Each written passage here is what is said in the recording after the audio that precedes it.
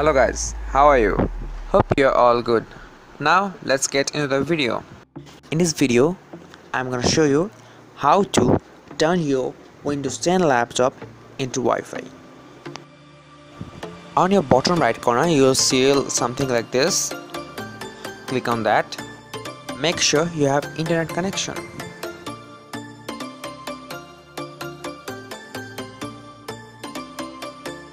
Now on my bottom left, I will search hotspot, HOTSPOT. Just click on this. By clicking change mobile hotspot settings, you will find this thing. Now let's go to edit. Give a name.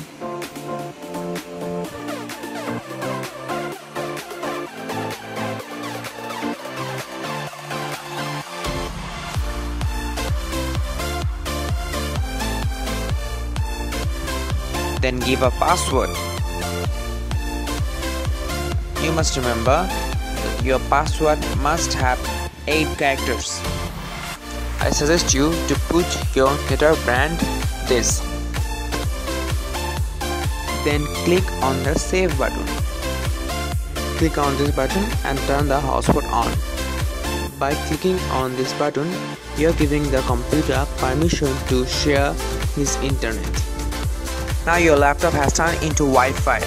Enjoy your Wi-Fi, connect to any device you want, and make sure you press the like below. And if you like the video, please do subscribe our channel, and thanks for watching this video.